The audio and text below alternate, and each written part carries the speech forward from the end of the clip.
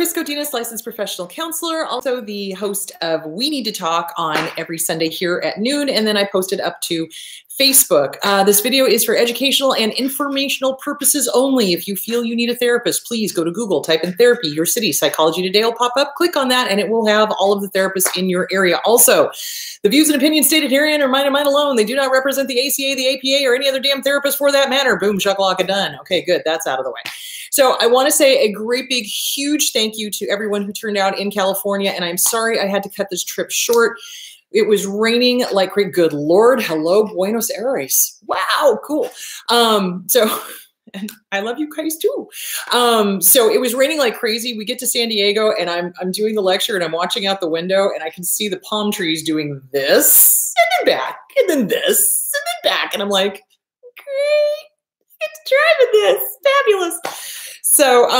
So anyway, we drove up from there to Irvine and a big thank you to the people in San Diego, big thank you to the people in Irvine that showed up in this rotten weather that we had. And it was great because I was able to get, and also to Santa Monica, because we drove up in that and people showed up and I was very pleased. And what I do when I go to these different cities is I get everybody to exchange emails and stuff because I'm trying to set up your tribe. I'm trying to set up people that you can talk to who have been there, done that, and you guys can be a support for each other. So that's my evil plan. Hi, Atlanta. That's my evil plan when I go on these tours is to try to get as many people, South Africa. Holy, what time is it over there? What was I saying? Squirrel. That's what I try to do when I go on these tours is get people to be the tribes and to be there for each other. So that's one of the benefits of coming to one of these lectures is that's what I do. We are going to be releasing more information on the Let's Cruise with Chris Godinez on Monday morning.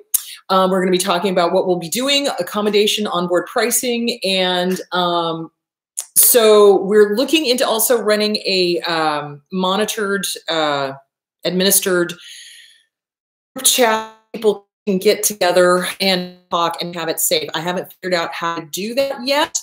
We're going to be doing that. So anyway, I just wanted to say thank you to everyone in Southern California. It was awesome. It was so nice to meet all you guys. It was awesome to see you and awesome to see you guys become your own support for each other. So that was way, way cool. Okay. What was I thinking? Oh, so I have a new website. It's www.chrisgodinez.com. That's where we're going to put all of the stuff there. So there's one central place that you can go. You can always still go to Eventbrite and look up to see where I am going to be. I do have new tour dates because, oh, this is what I was going to tell you. So it was raining like crazy and it was bad weather and it was mudslides and everything. And my sister lives in Santa Barbara and she sent me a text and she was like, for the love of God, do not drive up here. There's evacuations going on. There's mudslides. I don't think it's safe. So I'm sorry, but when my big sister says don't come up, that's when I listen. So anyway, so I didn't come up. And then friends in Northern California were like, oh, look, it's snowing down to the valley floor. And I'm like, I'm a little Phoenix girl. I don't drive in snow. I don't do, nope. I let my husband do that. He's a mountain man. He drives in the snow. I'm a lowlander. I don't. So that's what I called it. So anyway, I apologize to everybody in Northern California, but here are the new dates, peoples. So, if you are a member of Mensa, I will be talking about my book. You can lead a horse to water, but you can't make him cha-cha. Where the heck did it go? Ha! There. At the Mensa annual gathering in Phoenix at the Sheraton on July 4th at 2:30 p.m. You don't have to be a member of Mensa. You do have to sign up for it. So anyway, there is that. That is not my gig at all. This is through Mensa. So if you're interested, go look it up on Annual Gathering 2019 Mensa Phoenix, and it will have all the information there. On July 6th, I will be doing Santa Barbara because God damn it, I'm going to get up there if it freaking is the last thing I do, and hopefully it won't be. Knock wood. Anyway, July 6th will be Santa Barbara. So this will be going up on Eventbrite. If we don't have it up today, we'll get it up soon. August 3rd, I will be back in Anaheim. Why? Because I'm going to Disneyland, God damn it. So I'm going with my girlfriend, Andrea. So before I go to Disneyland with Andrea, I'm going to do another lecture in Anaheim since I'm going to be there anyway. August 31st and September 1st, thinking of San Jose and San Francisco. So there were people in San Jose and San Francisco that wanted to see me as well. So I will reschedule it for August 31st and September 1st. So that will also be up on Eventbrite. September 28th and 29th, we are going to do another part in the Bay Area, maybe Oakland, Berkeley, something around there, and then Sacramento. So trying to hit all of the places that I didn't get a chance to go to because of the stupid weather. So, all right, so just go check Eventbrite. I don't think it's up quite yet because Chris and I were just talking about it this morning and trying to figure out dates, times, and figuring it out. Then we're going to go to Texas in October. That's the evil plan. So we'll see how that goes. Okay. Did I get everything? Dear God.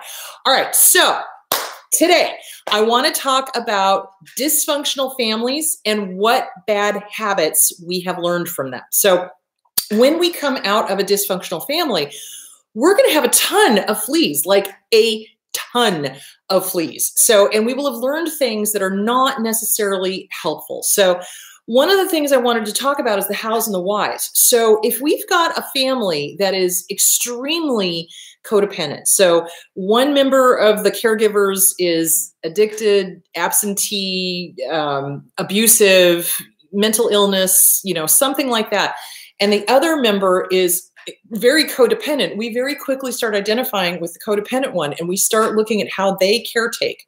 And so we then become caretakers. This is how codependence happens, guys, is we have a family member that is out of it in some way, shape, or form. Either they're abusive, or they're addicted, or they're mentally ill, or they're physically, you know, disabled or something. And we watch how the other member takes care of, and we start picking up those habits of constantly caretaking, constantly caretaking, constantly caretaking. So that is where codependency comes from, is we learn it. It's a learned behavior. All of this stuff is learned behavior. So here's the good news. If it's learned, it can be unlearned, and it can be replaced with healthy behavior. So codependency is a learned behavior. So in other words, you watch somebody who's in a dysfunctional relationship, which looks like this, right? So here's the person that they're looking to for their self-esteem. Here's this person. If this person goes away, this person goes kathunk. So you don't want that. So coming out of a dysfunctional family where there is codependency, you absolutely want to be working on The Disease to Please with Harriet Breaker by Harriet Breaker, and or Melanie Beattie's Codependent No More, Beyond Codependent No More. There's a whole bunch of breaking free of codependent behavior books. And I just mentioned the ones that I have read recently. So if you don't like those two, go find one that works for you, because not every book is for everybody, just like not every therapist is for everybody. So go find a book on codependency that works for you, that's going to help you break that habit. So what happens with kids that are looking at codependent families is that we tend to mimic the behavior, and we keep taking care of, and then we go out in the world and we find somebody to take care of. And that's how we get our self-esteem. So the other book you're going to want to get is The Self-Esteem Workbook by Glenn Schiraldi. You're going to want to do mirror work. You're going to want to give yourself permission to not have to caretake everybody and their dog in order for you to feel okay. The word no is your friend. You're going to use it. You're going to use it well. You're going to use it widely, and you're going to use a lot and not feel guilty about it. So what I hear from a lot of people is that sense of obligation, like, oh, I have to take care of this person. Oh, I feel guilty if I don't take care of this person. Take a deep breath. Healthy relationships do not have fear, obligation, or guilt. We are in the relationship because it's happy, because it's already whole. We don't have to fix anybody, and we enjoy being with them. We enjoy their company. We're not fixing them. We're not taking care of them. We're not caregiving them. We're not doing any of that. We're there because we want to be, not because we have to be. So that is what I want you guys to be aware of. Now, when we come out of, oh, the venue is up for New Orleans. I know I forgot something else. New Orleans will be March 23rd. Venue is up. I'm going to be there. It's going to be for 3 hours. So same thing. All right. Sorry. All right. The other thing that happens is when we have family and friends, or family that are disordered, okay? When someone is disordered, they have very black and white thinking. And unfortunately, we as kids, again, learn that black and white thinking. That does not mean we are disordered ourselves. It just means we've picked up fleas, okay? Excuse me. So when we have family that's disordered, their thinking is extremely rigid. That's how you know you're dealing with somebody who is disordered. They don't have flexibility. There is no gray area for them. It's all black or white. All, nothing, good, bad, black, white. It's one side of the fence or the other. There's no in between. So it's really hard for us coming out of family with that kind of dysfunction to not have black and white thinking. It's learned. We learn black and white thinking. It's either good or bad, all or nothing, you know, it's 100% or zero. It's full go or full stop. So that is learned behavior that we get from the disordered members of our family that we're caregivers. That then translates to us as adults because we then have full go, full stop, full go, full stop, all, nothing, good, bad. And that translates into our relationships. So you couple that with codependency and oh my God, we've got a recipe for disaster. So what's happening is that what you see with codependent targets of abuse is that they give their all to this abuser, like literally, like it's 125,000%, okay? And it's all. And then when it stops, obviously, it's nothing, you know, and then the next one comes along and it's all. So in a healthy relationship, do you give your all? Well, yes, but not in an unhealthy way. In other words, you do not allow that blinder to be on that blinds you to the abuse or blinds you to issues or blinds you to whatever. In a dysfunctional family, notice how many blinders are on people. Notice how they sit there and they go, we don't see the pink elephant taking a crap in the corner of the living room. No, that's not happening. I don't see it. It's not there. Well, guess what? That also is a learned behavior. So we then learn to not listen to our gut, to not see the pink elephant, and to put blinders on and go, no, I don't see it. Nope, I don't see it. Don't see it. You can't make me see it. I don't see it. Even though the abuse is like literally blatant and right in your face, you'll still be sitting there going, no, it's not there. It's not there. I can fix this. I can work around this. I can make this better. So that's where the codependency and the disordered black and white thinking really affect us, because then we get into these relationships and it's full go, full stop, full go, full stop. And that's not healthy either. So in a healthy relationship, there is moderation. There is balance. It's not just one person giving their all and the other one taking their all, okay? There's balance. It's a give and take. It's a flow. It ebbs and it flows. It ebbs and it flows, you know? It's a flow. But with dysfunction, there is none of that. And so we get stuck in this idealized thinking that we're being noble. And I hear this a lot from targets of abuse. I'm being noble if I stay with this person that nobody likes. What? No, you're being abused. You're not being noble. You're being abused. But we get this thinking that if we are caregivers, and that's what our identity is, and that we're staying with this person because nobody likes them and everybody has shunned them because of their behavior, that somehow we're noble. And that is encouraged by the abuser, absolutely. And it is encouraged by the disordered family as well. So, you know, if you find yourself living in that whole, I'm being noble by staying with this person who nobody likes and is abusing me, you are deluding yourself. No, you're being abused. You're not being noble. You're being abused. So healthy, normal relationships don't have the concept of nobility. They don't, because you don't need it, because it's all common equal ground. It's a fair and share give and take, and it's an ebb and a flow, and it rocks back and forth, and it's healthy, and there's no fear, obligation, or guilt. And there's none of this sense of, oh, I'm being noble. It's like, what the fuck? No, you're not. You're being abused. So that is something to watch out for when you are dating, you know, when you're in a relationship. If you find yourself thinking that, Houston, we got a problem. So it's codependency. It's that, you know, I don't see the abuse. I don't want to see the abuse. You don't see the, don't trust your gut. No, you don't see that. And this sense of, well, I'm being noble if I take care of this person. No, you're not. You're being abused. And only you can stop it. That's the thing, because abusers will never change. Abusers will always abuse. Given the option to not abuse or abuse, they will always abuse. So there is that. So when you get into a relationship, you want to make sure you have your codependency nailed the fuck down. Like seriously, like nailed down tight.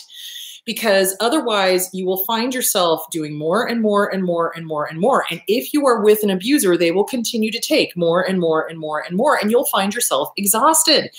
In a healthy, normal relationship, it's exhilarating. It's fun. You feel energized after having spent time with the person. You feel good. You do not feel exhausted. You don't feel put out.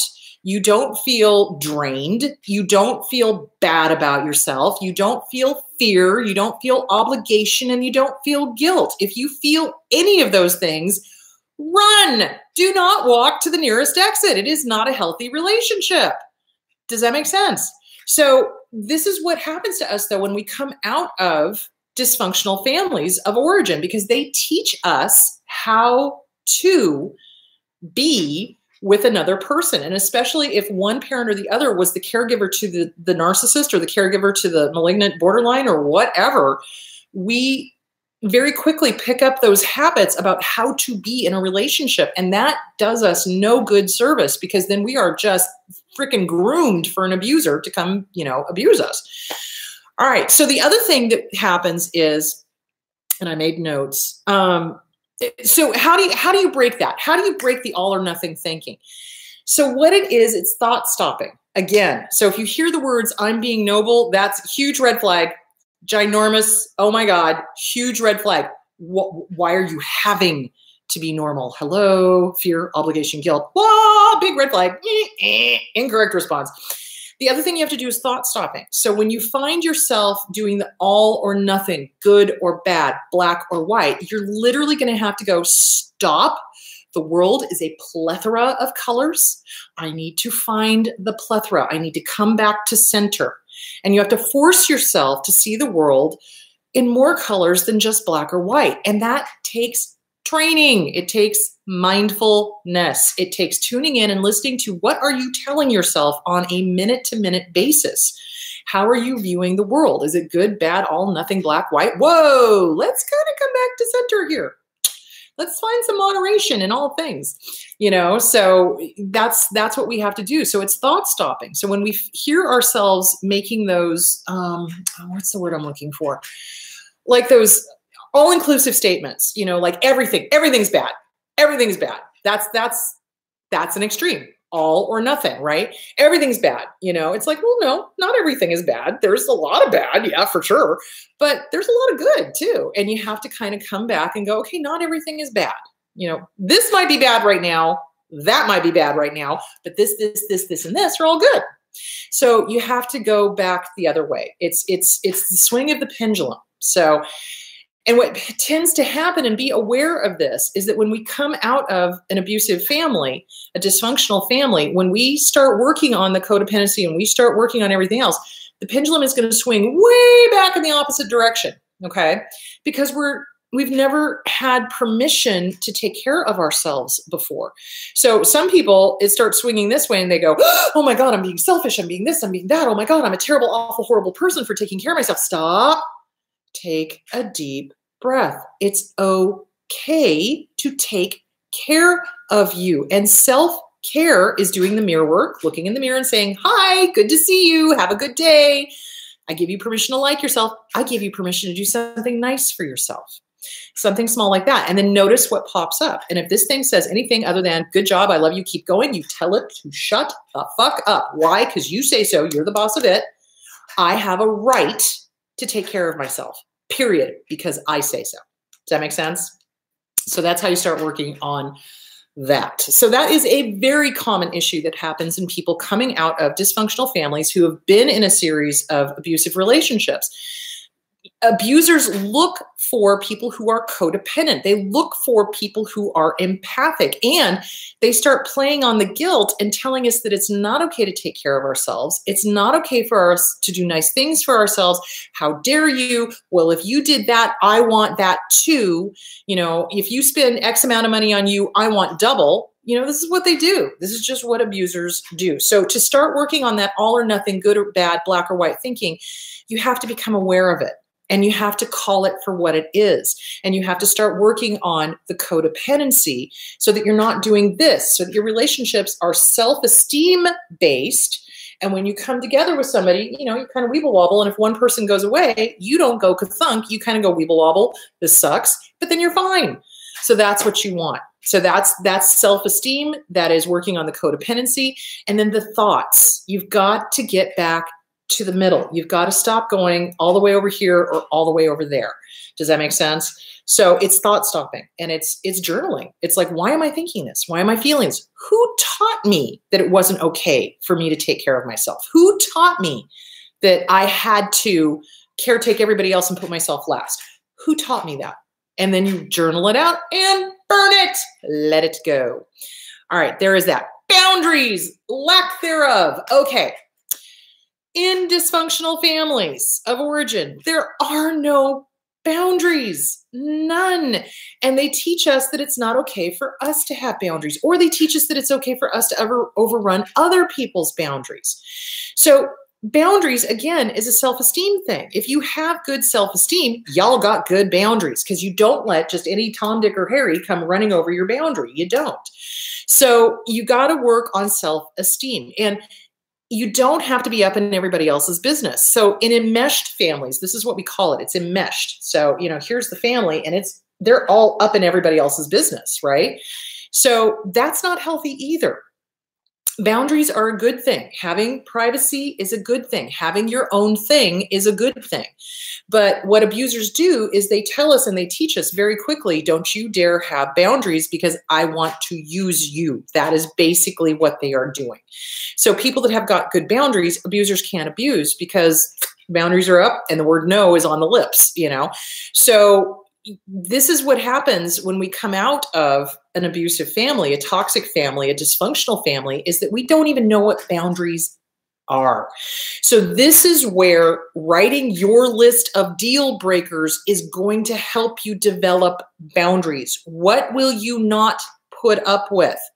And if you find yourself having a hard time saying no to anything, this is a self-esteem issue, because people who love themselves do not put up with abuse. They don't put up with name calling. They don't put up with manipulation. They don't put up with abuse by proxy. They don't put up with, you know, anything that's going to harm them.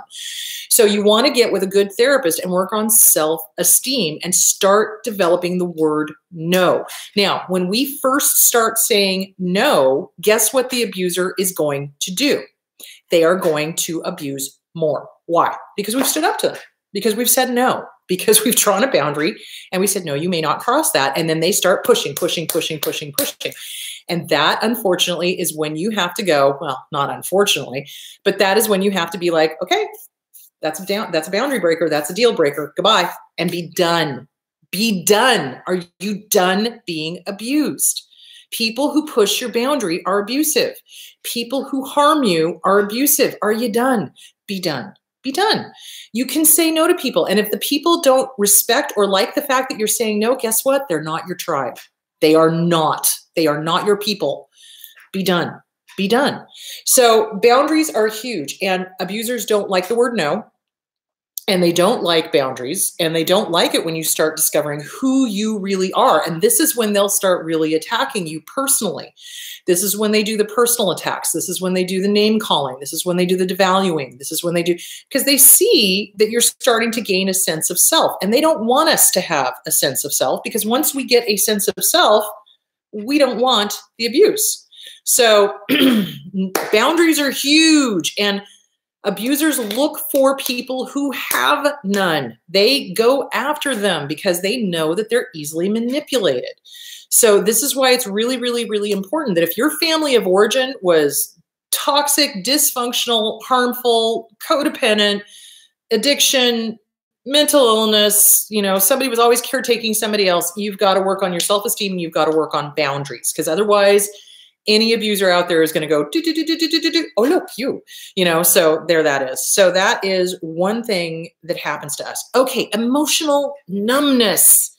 Okay, yes, this also happens when we come out of abusive families. Hang on just a second. Okay, so emotional numbness. So what happens in toxic, dysfunctional families is that we, the kids, very quickly learn that no emotion is allowed except for happy. That's it. We can't express anger. We can't express sadness. We can't express fear. We can't express confusion. We can't express anything because those fuckers will go for the jugular. Abso-fucking-lutely. As soon as we show weakness in any way, shape, or form, they come at us. If we're angry, guess what they do? I'll give you something to be angry about. Whap. If we're sad, oh, what a little pussy you are. You're such a weak little bitch, blah, blah, blah, blah, blah. You know, again, going for the emotional jugular. If we're confused, that's when they gaslight. You know what I'm saying? It's like, it's never safe to have any other emotion other than everything's great. Everything's wonderful. Everything's great. You're the best parent ever. Oh my God. You know, seriously. So when we come out of dysfunctional families or a fucked up toxic relationship or a fucked up toxic work situation, we often don't recognize our own emotions because it's never been okay for us to have any. And we become numb. And that's not what we want. That is so not what we want. So what I suggest for people coming out of a toxic family, toxic anything, abusive anything, and you're having a hard time recognizing your own emotions, expressing your own emotions, feeling your own emotions, like there's a non-permission. Like some people will literally come in and sit on my couch and be like, I cannot cry. Oh boy, recognize that one. So tell me more. And then what it turns out is they got punished when they cried, or they got yelled at or hit, or whatever. And so it's making it safe to have the emotion. So that means that you have to give yourself permission to have emotions. You have to give yourself permission to cry, and you do it in a safe place. Or you have somebody that you can trust to be with, to comfort you when you are crying. It's usually a therapist. You know, and you start there and allow yourself to have emotions in the therapy room, but then take it out and start doing it in your real world. Now, here's a clue. If anybody makes you wrong for having an emotion and tells you you cannot have it, they're not your tribe. They're not your people. Get the fuck away from them. They're controlling. They're manipulative. They're fear, obligation, and guilt. Get rid of them. Get rid of them. Be done. Be done. You have a right to your emotions. Now, you do not have a right to take your emotions out on other people. Like, you don't get to rage at other people. That's not okay. You can be angry, you know, and you can say, I am angry. I am feeling angry. I feel angry when this event happens. That's perfectly okay because that's what you're feeling. It is not okay, however, to go you, and then go and roar and rage at the person. That is not okay. So in order to start identifying emotions, what I did when I was a kid is I would put on the saddest music I possibly could. I really did, because it wasn't safe for me to cry because my dad would beat the shit out of me. So what I would do is I would put on really, really sad music, and I would just, you know, in my apartment, and I would allow myself to just cry. Or if I was angry, I allowed myself to have an absolute temper tantrum by myself. It took a long time to be able to, you know, have emotions in front of other people because it took a long time to trust that and to make sure that I was not harming somebody else, because I did not want to do to another living person what my parents did to me. So you start by you, with you, in your own space, safe, expressing and experiencing emotions. The other thing, watching movies. Oh dear God, if I watch any movie with a dog, guarantee you I will be crying. So, you know, it's like bingey movies, for example. You know, it's like that type of stuff. Allow yourself to start feeling. And then you slowly start transferring that over to, it's okay for me to feel sad about what's happened to me. So sometimes it's easier to feel sad about what's happened to a fictional character. Oh, dear God, where the red fern grows. What a disaster. Holy crap. I fell apart in 4th grade. Jesus. Anyway, the point being is you start working on that, and you allow the emotion, and you allow the feeling, and you allow, you know, whatever it is going on, as long as you're not harming somebody else, and you give yourself permission. So again, it's the mirror work. You look in the mirror and you say, hi, I give you permission to have whatever feeling you're feeling because it's valid. It's your perception is your perception, and it's okay.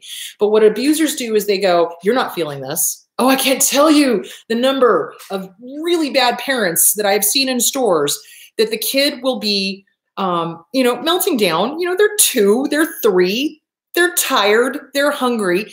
The kid will start fussing or crying or being angry or whatever. And the parent will say something along the lines of, no, you're not feeling that. What? Yeah, they are. They're feeling it intensely with their entire little body, so they don't validate it. They tell them, no, you're not feeling that. No, you don't want that. Well, yeah, they do. They just can't have it right now. You explain to them why. You don't invalidate what they're feeling. You say, yes, I understand you want the candy. No, you can't have it right now. And yes, I understand you're angry because you are, and you're still not getting the candy. So, a good parent does that. A bad parent invalidates and says, you're not feeling this. You don't want that. I'll tell you what to think. I'll tell you what you want. I'll tell you when it's okay to have emotions. And for an abuser, it's never okay. So the kid very quickly learns, oh, I don't know what I'm feeling. I don't know what I'm thinking. I don't know what I want. So we come out of these dysfunctional families, and we literally don't know what we want. We don't, because we've been told our whole life what to think, what to feel, and what we want. And it's all for the abuser's benefit. So this is why working on your self-esteem, working on the mirror work, working on permission to feel, getting an emotion chart is huge. When I worked in the homeless shelter, a lot of the guys in there and the gals couldn't recognize an emotion if it walked up and did the Watusi with them because of the abuse that they went through when they were kids. So I started handing out emotion charts. And the cutest thing that happened was this ginormous man, 6'5", big bruiser, right? He had a huge drug issue, and he was getting clean and sober, and it was pretty cool. He walks in, and I said, well, what are you feeling today? And he looks at the chart, and he's like, I feel demure. I was like, oh my God, this is the cutest thing ever. And I said, well, tell me what demure is. And he described it. So he'd been doing his homework. So he was practicing having different emotions. And for him, it was fun because he'd never been allowed to have demure or sad or, scared. Any of the softer emotions were not okay because he would get the living shit beaten out of him. So anyway, emotion charts are great. You can find them on the internet. Practice different emotions. How do they feel? Where do you feel them in your body? How do you know when you're getting angry? It's part of the fight, flight, freeze, or fawn. Anger is part of that because remember, it's always rooted in fear of being hurt. So in your body, how do you know you're getting angry? So for me, obviously the cortisol hits and I start tensing up because I get ready to fight. I'm a fighter. I don't flee. I fight. So, and then I feel my the red go all the way up my face, so that's how I know I'm either going to have a panic attack or I'm going to go into a real bad anger. So figure out where you feel these things in your body. With sadness, some people feel it in the lump in their throat. Some people feel it in their gut. Where do you feel your emotions? They always manifest in our body. And that's the other thing. We get completely and totally disconnected from our bodies when we are with abusers because we're not allowed to feel. We're not allowed to, where am I feeling this? Where is the emotion? Where in my body is it? I'm not allowed to express it. I'm not allowed to feel it. I'm not even allowed to acknowledge it. So now is the time to start acknowledging and feeling. Where do you feel your emotions in your body? Where do you feel each emotion in your body? And it'll manifest in different places, okay? So work on that. This is all part of self-esteem. This is all part of getting to know who you are after having been raised by abusive parents. So there is that. Okay, I'm going to go to questions here pretty quick. Hang on. There's a couple other things I want to hit on. Avoidance and anger. Okay, so since we're up to that, avoidance and anger. So if we have had a narcissist for a parent, malignant, okay, dark triad, right? They avoid. If they're not assured success, they're not even going to try it. Or if they're so arrogant, they'll try it once, and then when they realize they're not going to win, then they quit. So they quickly teach the kids to also give up. So here's the thing, though. It's like you got to know when to cut your losses, but you also got to know when to stick with it. And that is something that you have to work on with self-esteem and trusting your gut. So this kind of goes back to the whole nobility thing. It's like we quickly learn, oh my gosh, I have to take care of this person, and I'm noble if I'm staying with this person that nobody likes. No, you're being abused. But then it's like, okay, well, am I quitting to save myself, which would be a good thing? Am I quitting because this person's an abuser? Yes, that would be a good thing. Am I avoiding situations? Am I avoiding taking that job because I'm afraid what my abuser will say? That's avoidance. If you're not doing something because you're afraid of what your abuser will say, you are practicing avoidance, and that's not healthy. So you want to get with a good therapist and start working on trusting your gut and following your instincts and leaving abusive relationships, obviously. But we do that. And then with anger, so remember, in abusive households, especially with addiction, anger is the only emotion that's allowed to be expressed, and it's the only emotion that can be expressed by the abuser themselves. We're not allowed to express it. So we learn by watching them how anger is expressed, and it's usually rage, and it's usually all over everybody. So there's a lot of habits that we learn from our dysfunctional families that we have got to undo, because I'll tell you what, nobody I know is going to put up with being screamed at if they have good self-esteem. Nobody I know is going to put up with, constantly nagging or putting people down or negative Nellies or anything like that. And we learn all of that from our abusive families. So the way to undo these bad habits, so like one of the bad habits that I picked up with from my mom was, always in a panic about everything. And I used to do that. I used to be in a panic about it. And now I'm just like, whatever. If it's not bleeding, it's fine. So, so she taught me to be panicky about everything. And I had to learn not everything is a DEFCON 1. Not everything is a, oh my God, pull out the National Guard emergency. So again, it's stuff that we've learned. So how do you start working that? You journal it. You recognize when it's a problem, when people have pointed it out to you. Okay, this is what I'm doing. Is this a behavior I want to keep?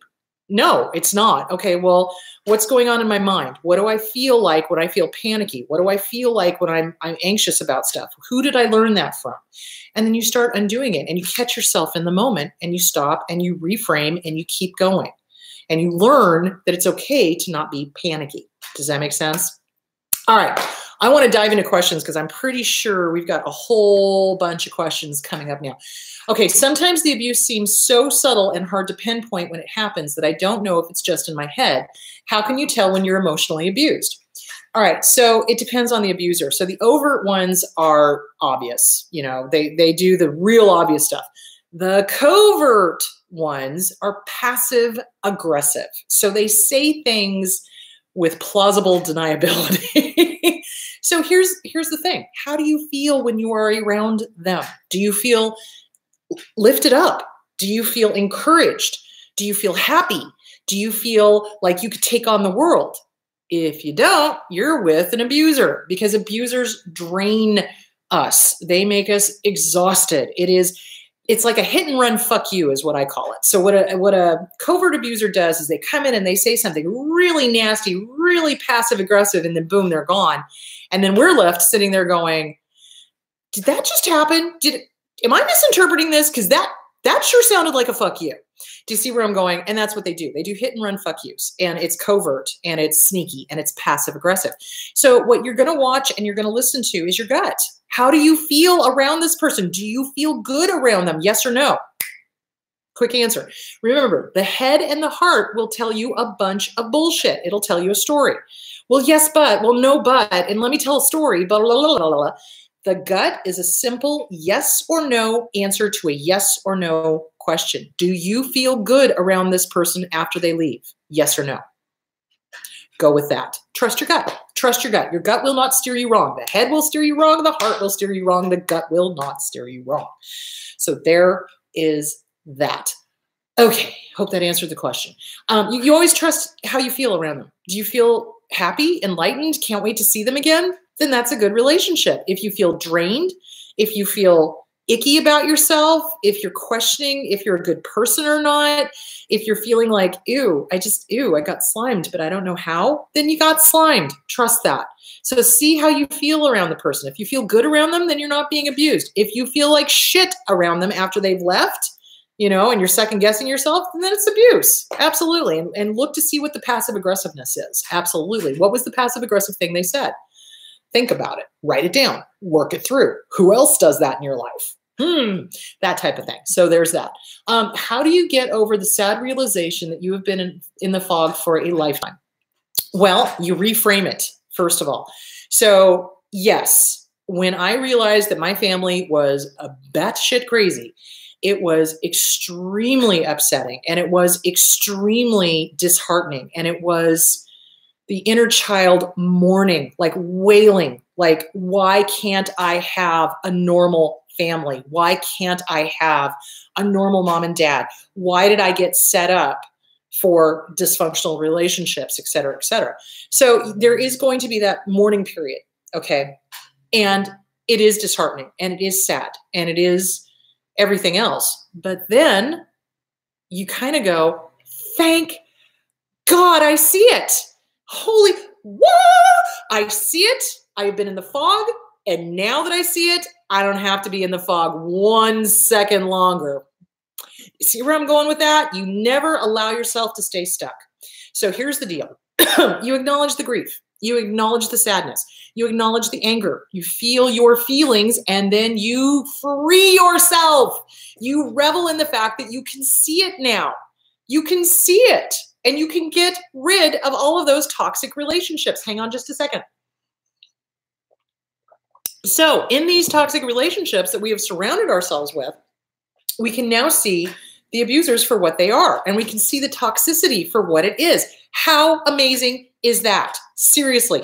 And now you have the power to go, this person's toxic, that person's toxic. I am going to let this one die by attrition. I am going to actually just be done. See where I'm going with this? You start cleaning out your friend closet, your family closet, because not all family is blood. Not all family is blood. This is why I go through and I start setting up little support groups everywhere I go, because not all family is blood. Family are the people who cheer for you and are your cheerleaders and go you, you've got this, be awesome, be the best you can be. Those are your tribe. Those are your people.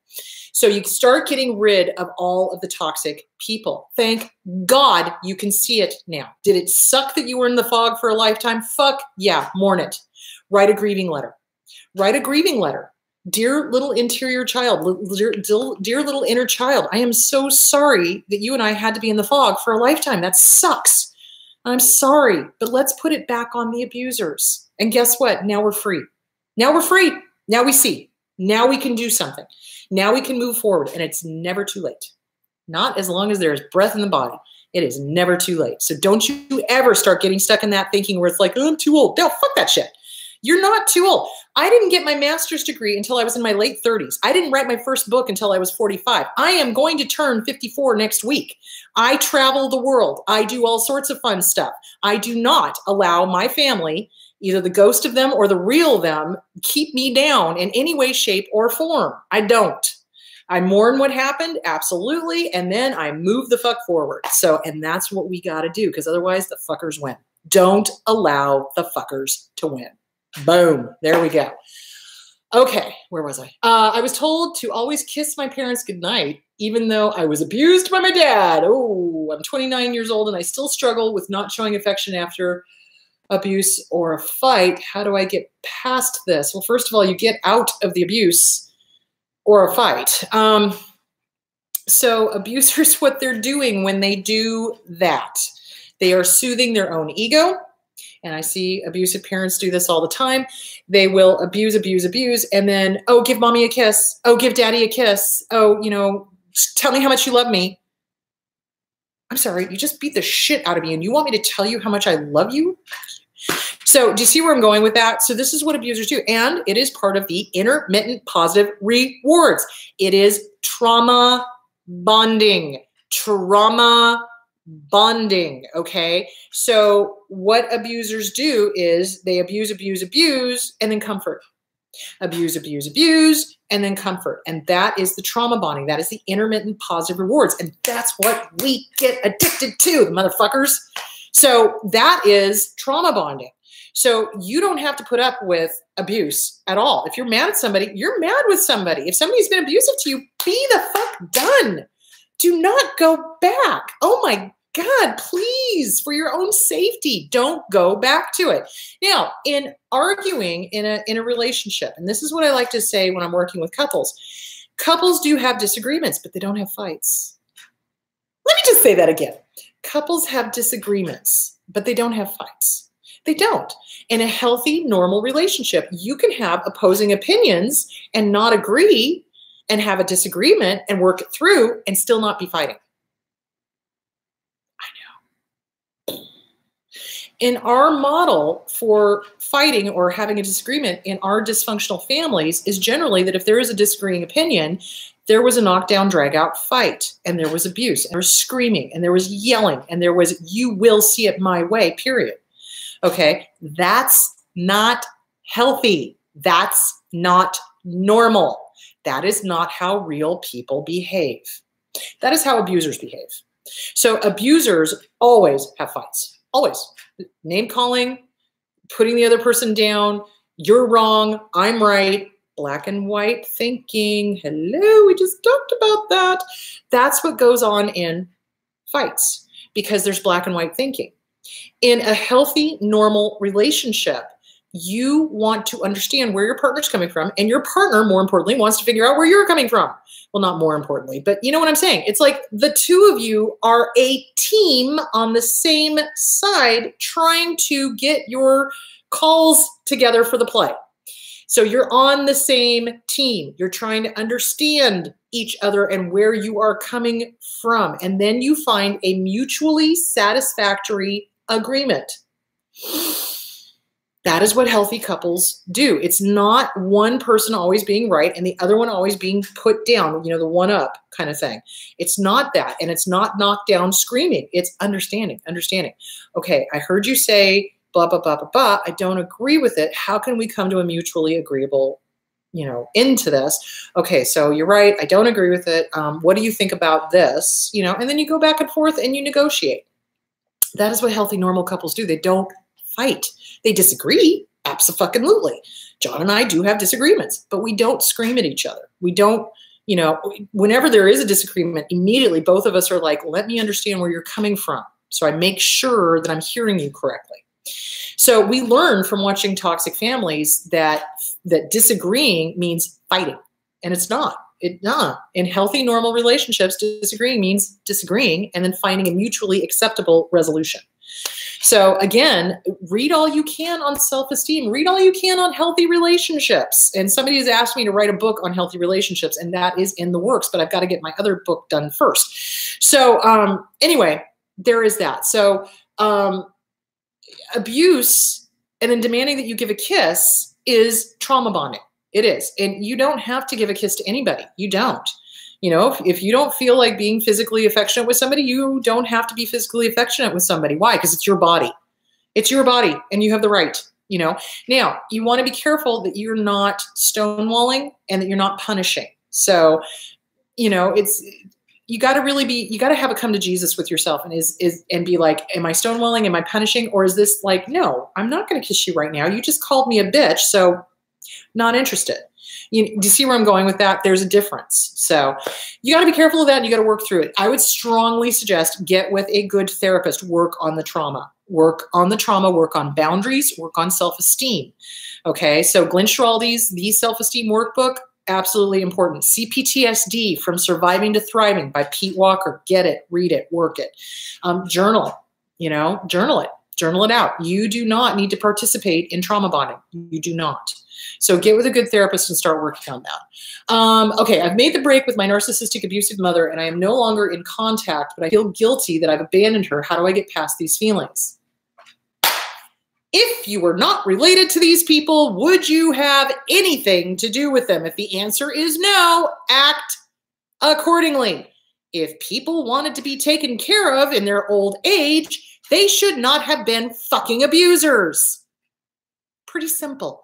So yes, are you going to be trained to have guilt? Yes, you are. By who? By the abuser, for their own benefit. So this stuff was set up in your head years ago.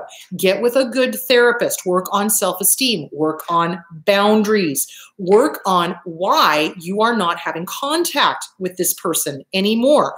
Write a list of all the rotten things this person ever did to you and put it somewhere where you can see it. Stop playing the guilt game. It is a game. It is a game. Fear, obligation, and guilt.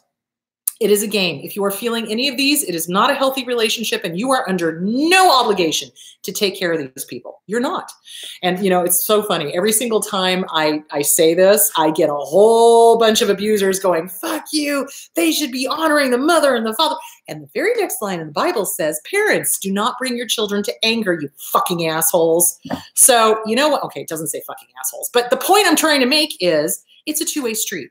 There's also a meme that says, if you'd wanted me to write nice things about you, you probably shouldn't have acted like an asshole. So it's the same thing. If somebody is abusive, you owe them nothing. Nada. Goose egg. Nothing. They have their own karma to deal with. And their own karma is they get to die alone. Have fun with that. You've treated people like shit. You're going to die alone. Have fun with that. You're going to be in an old age home. Nobody's going to want to see you. When my mom was in the care facility, because she got to the point where she wasn't able to take care of herself. She was 80. She died when she was 89. So when she was there were a lot of old narcissists there. It was sad to watch. And they would snap their fingers at the staff, and they would demand this and demand that. And when the family did come to visit them, all they did was guilt trip them for not being there every single day. You know, and eventually the family stopped visiting, you know? So again, it's kind of like, if you want people to be around you, be a person that people want to be around. It's pretty simple. So you are under no obligation, sweetheart. If you are feeling guilty, I suggest you write a goodbye letter and figure out the guilt and let it the fuck go. You owe them nothing. You owe them nothing. If parents were abusive, you owe them diddly fucking squat. Okay? Nothing. You owe them zip zero zilch nada. So go live your life. Go be awesome. You have nothing to feel guilty about. So get with a good therapist to work on that, because you don't owe them anything. So, you know, that was the one thing my dad always said, is like, well, I brought you into this world. I can take you out of this world. And I'm like, I'm not the asshole who didn't wear a condom, X number of years ago. So fuck you. You know, they do that. They try to make us feel obligated because we came into the world. And you know what? That's having sex does not qualify you as a parent. Sorry.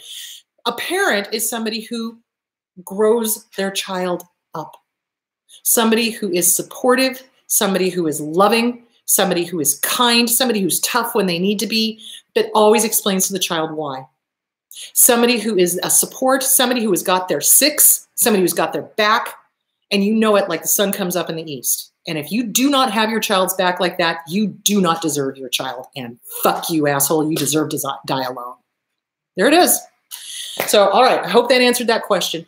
So how do I deal with the silent treatment that my dad is giving me as a punishment? You go no contact. Yeah. And okay. So they're punishing you. So do healthy, normal parents do that? No, they most certainly do not. They do not do the silent treatment. They do not punish the child by not talking to them. They do not punish the child for not jumping as high as they want when they say jump.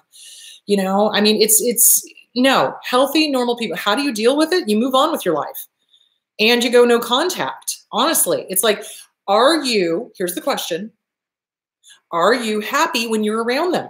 Do you feel fulfilled when you're around them? Are you supported when you're around them? Do they love you when you're around them? Do you feel good when you're around them? Do you feel good when you're not around them?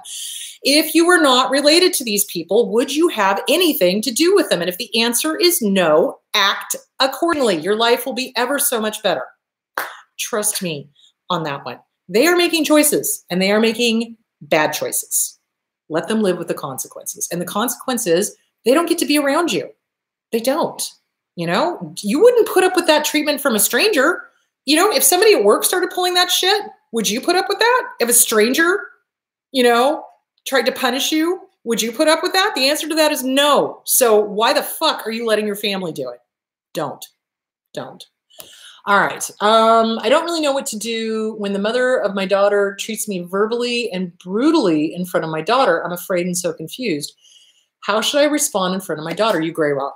You gray rock. So what you're going to teach your daughter is gray rocking. So I don't know how old your daughter is, But whenever an abuser, and especially in a divorce situation, you do not want to respond in kind, because that is exactly what the abuser is attempting to get you to do. Why? Because then they can say, this person did this in front of our son or our daughter, and look what a horrible parent they are. And they usually pull out their phone and video record it. So what you want to do is you gray rock. And then you use some of their own stuff against them. Oh, I'm sorry you feel that way. Sorry, that one made me laugh, because it just sends them through the roof.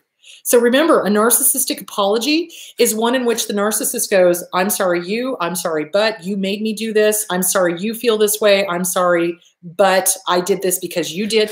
So what you do is you give them a taste of their own medicine in that case, but you gray rock it, meaning there is no emotional response. They're poking the bear. They want you to respond in kind. They want you to come unglued. They want you to fight. They want you to argue. Hello, dysfunction. Hello. So they do that, and they're hoping that you're going to rise to the bait. Do not rise to the bait. So what you're going to do is gray rock. So gray rock is where you give them absolutely no emotional response whatsoever. No anger, no sadness, no nothing. It's just straight on. Oh, yeah. Interesting. Look at the time. Yeah, I'm sorry you feel that way. Yep. Gotta go. That's it. No emotional response. Not happy, not sad, not anything.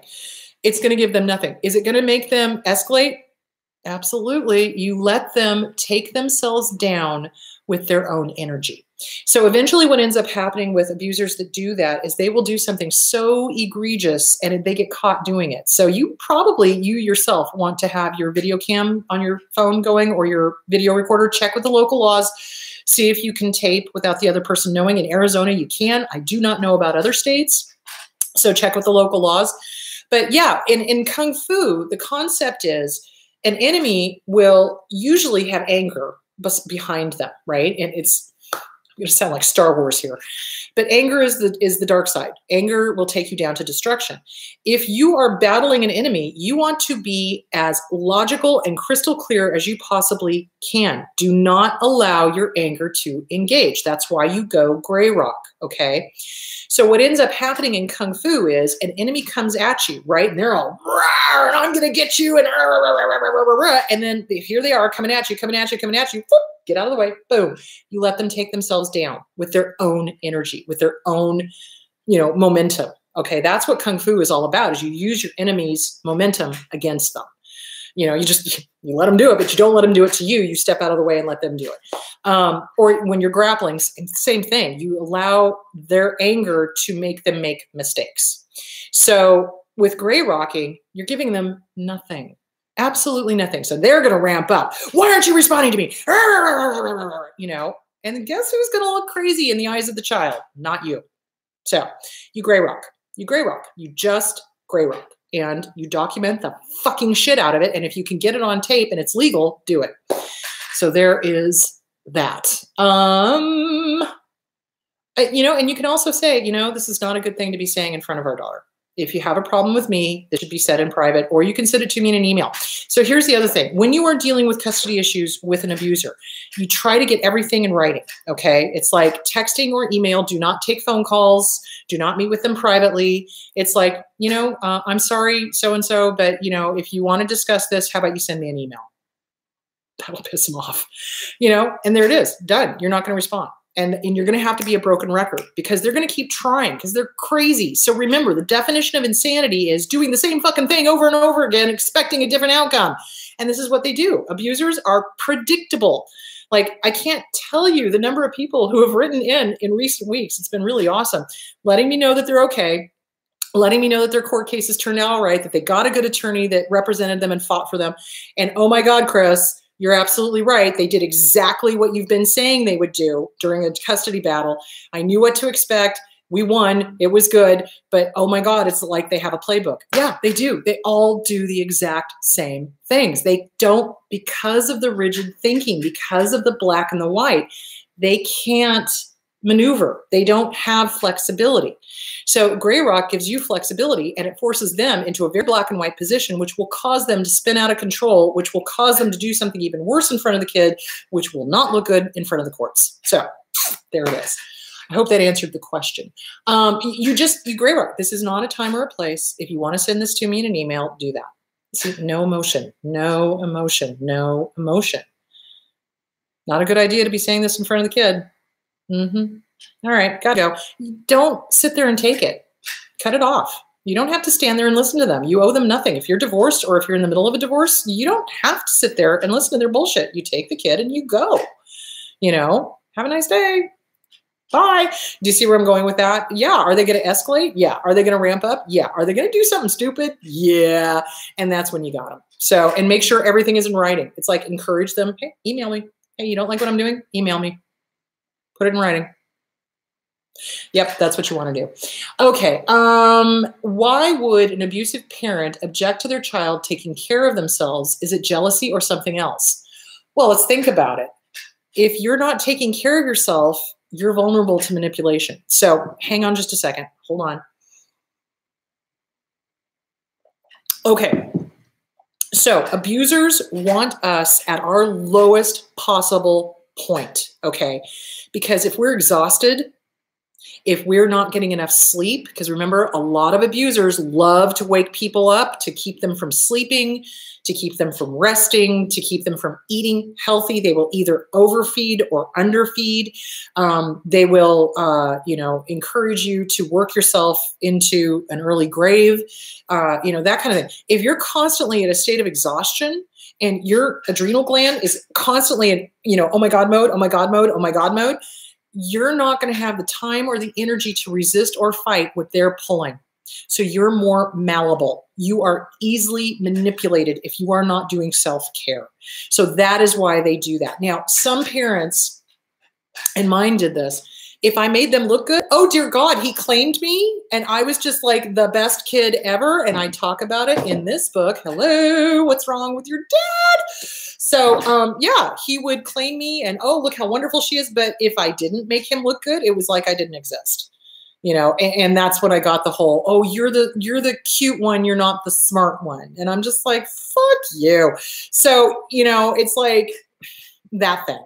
So they want us to not do self-care because if we're exhausted, we're more easily manipulatable. My dad would wake everybody up at 5 o'clock in the morning with a goddamn chainsaw every fucking weekend. It's like, Jesus Christ, dude, we don't have that many trees. So, but he would do stuff that would, start mowing the lawn, things like that. It's like, can any of us just get some sleep for just 1 fucking hour? Oh my God. And if we slept past 6, we were lazy, we were this, we were that, we were the other thing. And it's a way for the abuser to keep the person, the target of abuse, in a constant state of exhaustion, constant state of PTSD, constant state of, oh my God, oh my God, oh my God, and more malleable, because then we're going to try to appease the abuser in order to get them to leave us the fuck alone. So that's what that game is all about. So that's why they don't want us to take care of ourselves. It is jealousy in part. It is a way to keep us more malleable. Absolutely. And I've seen abusers too, like when the son or daughter grown up does something nice for themselves, the mom or the dad comes and says, well, you should have bought me this. What? What? So yeah, you will have adult children of dysfunctional families having the dysfunctional families tell them that they need to be dumping all their money into the family because they bore you. They brought you into this world. And so you owe us, son, you owe us, daughter. So yeah, they do that. And you just got to be like, fuck, no, thank you. Bye-bye. So yeah, they do that. They absolutely do that. A lot of abuse is money related, especially with BPD and NPD. So yeah, it's gold diggers. Yeah. So if the daughter or son does well, you will see that family, that original family of origin, come back and start blackmailing them emotionally for them to give them money. So yeah, that happens too. So that's why they tell us not to take care of ourselves, because we're more easily manipulated. Question. My dad is an abuser, maybe BPD. My mom is in denial and my sister is extra angry. How do I set boundaries when I am the peacemaker and the one that solves the issues between everyone? You stop. You stop. You resign. Not your job.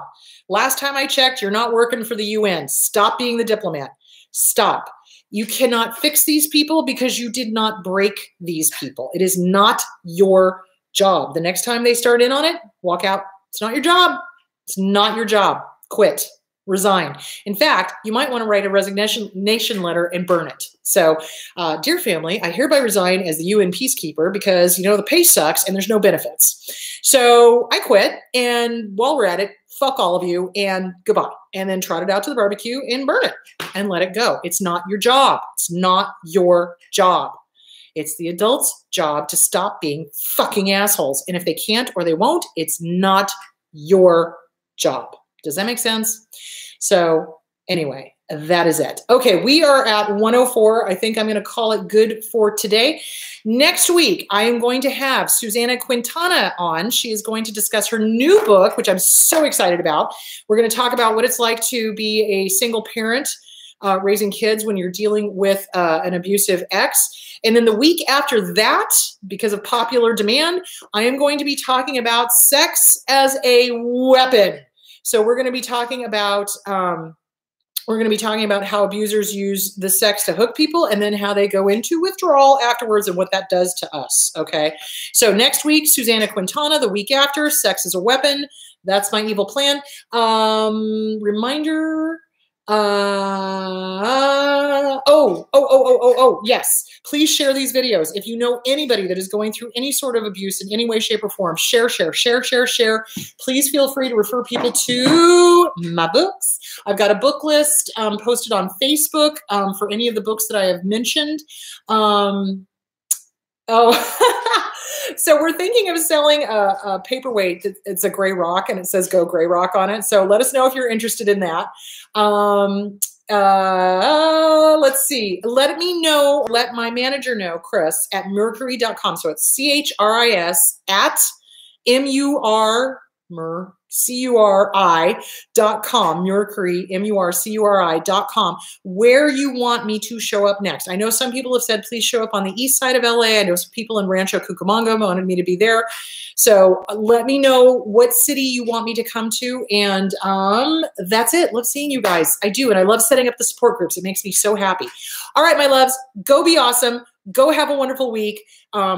Journal, take good care of yourselves, practice self-care, and I will talk to you next week with Susanna Quintana. All right, have a great week, guys. Bye.